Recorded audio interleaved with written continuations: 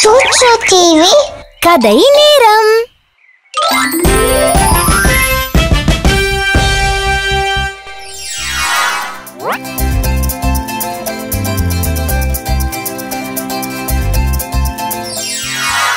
அது ஒரு அமைதியான புறநகர் பகுதி. அதோட பேரு பூங்கா நகர். அங்க இருக்கிற பெரிய பூங்கா அந்த நகரத்து மக்களுக்கு பிடிச்சிருந்தது.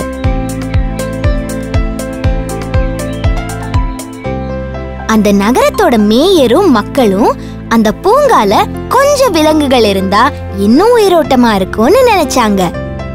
கடைசியில ஒரு அழகான குட்டி யானைய கொண்டு வர முடிவு செஞ்சாங்க. அதையே அந்த பூங்காவோட சின்னமாகவும் வைக்கலான்னு திட்டம் போட்டாங்க.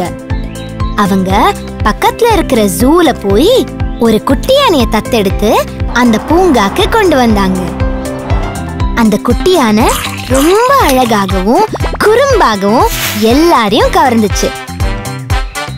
அங்க இருந்த மக்களும் குழந்தைகளும் வீட்ல இருந்து பழங்களை எடுத்துட்டு வந்து அந்த குட்டி யானைக்கு கொடுத்தாங்க. அந்த குட்டி யானை ரொம்ப சந்தோஷமா இருந்தது. அந்த பூங்கால வரும் குழந்தைகளோட ஆனந்தமா விளையாடுச்சு. ஒரு நாள் 3 குறும்புக்கார சின்ன பசங்க அந்த யானைய பார்க்க பூங்காவுக்கு வந்தாங்க. அங்க எல்லாரும் குட்டி யானைக்கு பழங்களை கொடுக்கறத பார்த்தாங்க. அந்த 3 பசங்கள்ல ஒருத்தன் கையில வாழைப்பழம் இருந்தது. அந்த குறும்புக்கார பையன் குட்டி யானைய ஏதாச்சும் செய்யணும்னு நினைச்சான். அவன் தனக்குத்தானே என்ன சொன்னான்னா, நம்ம இந்த வாழைப்பழத்துக்குள்ள ஒரு கல்லை வச்சு அந்த குட்டி யானைக்கு சாப்பிட கொடுக்கலாம், அப்புறம் என்ன ஆகுதுன்னு பார்க்கலாம். அந்த பையன் ஒரு கல்லை எடுத்து அந்த வாழைப்பழத்துக்குள்ள வச்சுட்டு ஒன்னும் தெரியாத மாதிரி பார்த்தான். அவன் அந்த பழத்தை குட்டி யானைக்கு கொடுத்ததும் அதுவும் சந்தோஷமா வாங்கி சாப்பிட்டுச்சு. உடனே ஓடி வந்த தன்னோட நண்பர்கள் கிட்ட, நான் அந்த வாழைப்பழத்துக்குள்ள ஒரு கல்லை வச்சுட்டேன், அத அந்த குட்டி யானைக்கு சாப்பிட கொடுத்துட்டேன். 3 பேரும் அந்த குட்டி யானைய பார்த்து சிரிச்சாங்க. அந்த குட்டி யானை வாழைப்பழத்தை சாப்பிடும்போது அந்த கல்லை கடிச்சிருச்சு. அது குட்டி யானைக்கு ரொம்ப வலிய கொடுத்துச்சு. அந்த பையனும் அவனோட நண்பர்களும் குட்டி யானைய பார்த்து கிண்டலா சிரிச்சாங்க. தங்களோட தவறான செயலுக்கு பெருமைப்பட்டுக்கிட்டாங்க. இதையெல்லாம் பார்த்து அந்த குட்டி யானைக்கு கோபம் வந்தது. இரவு நேரம் ஆனதுனால அந்த 3 பேரும் வீட்டுக்கு கிளம்பிட்டாங்க. அடுத்த நாள் அந்த குறும்புக்கார பையனோட பிறந்த நாள். அந்த பையனோட அம்மா அவனுக்கு புது சட்டைய பரிசளிச்சாங்க. அந்த பையன் அந்த சட்டைய போட்டுக்கிட்டு தன் நண்பர்களோட பூங்காவுக்கு விளையாட போனான். அந்த பசங்களை பார்த்த குட்டி யானை அவங்க செஞ்ச தப்புக்கு பாடம் கத்து கொடுக்க நினைச்சுது.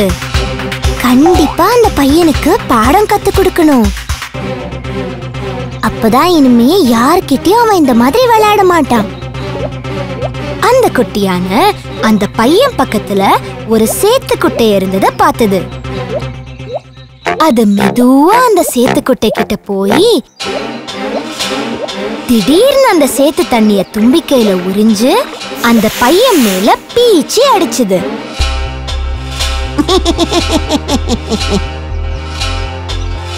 அந்த பையன் சேரால மொத்தமா நனைஞ்சதால அழ ஆரம்பிச்சிட்டான்.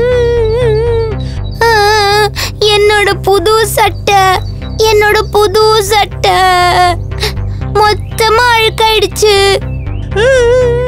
அந்த குட்டி யானை அந்த பையன் அழுகிறத பார்த்து வருத்தப்பட்டது.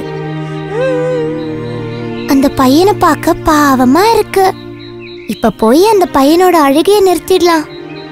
அந்த குட்டி யானை தனக்கு தானே யோசிச்சுது.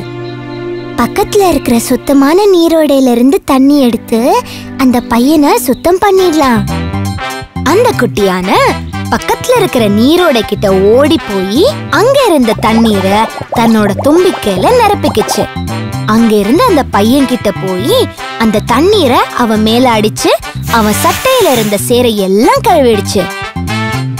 அந்த பையன் சட்டையில இருந்த சேரெல்லாம் காணாம போயிடுச்சு. இருந்தாலும் அந்த பையனோட சட்டை தண்ணீரால நனைஞ்சிருந்தது. அந்த குட்டியான பையன்கிட்ட போய் தன் தும்பிக்கையில இருந்து நிறைய காத்த ஊதி அவன் சட்டைய காய வச்சிருச்சு. அத பார்த்த அந்த பையன் தன் தவற உணர்ந்து சொன்னா, உனக்கு கெடுதல் பண்ணதுக்கு என்ன மன்னிச்சிடு குட்டியானியே. அதுக்கு அந்த குட்டியான சிரிச்சுக்கிட்டே தும்பிக்கையால அவனுக்கு கை கொடுத்தது. அந்த பையனும் குட்டியானைய பார்த்து சிரிச்சுக்கிட்டே சொன்னா, இங்கே இரு, வந்துடுறேன். அந்த பையன் ஓடி போய் ஒரு வாழைப்பழத்தை எடுத்துக்கிட்டு வந்தான். அந்த பழத்தை குட்டி யானைக்கு கொடுத்தான். அந்த குட்டி யானை தன் தும்பிக்கையால அவனை கட்டி பிடிச்சது. அந்த பையன்கிட்ட வாழைப்பழத்தை வாங்கி குட்டி யானை சாப்பிட்டது. அன்னிலிருந்து அவங்க சிறந்த நண்பர்களா சந்தோஷமா வாழ்ந்து வந்தாங்க.